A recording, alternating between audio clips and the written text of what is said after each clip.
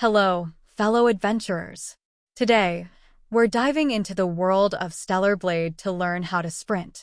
Sprinting is a handy way to get around quickly in the game. Let's get started. First off, to sprint in Stellar Blade, all you need to do is press down the L3 button on your controller once.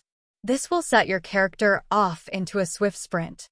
By pressing the L3 button and then using the left analog stick to guide your character, you'll see them take off at a much faster pace than regular running.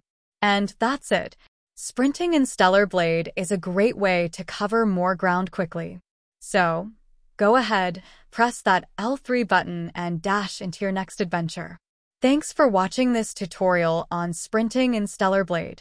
If you found this helpful, don't forget to like and subscribe for more tips and tricks. Happy gaming!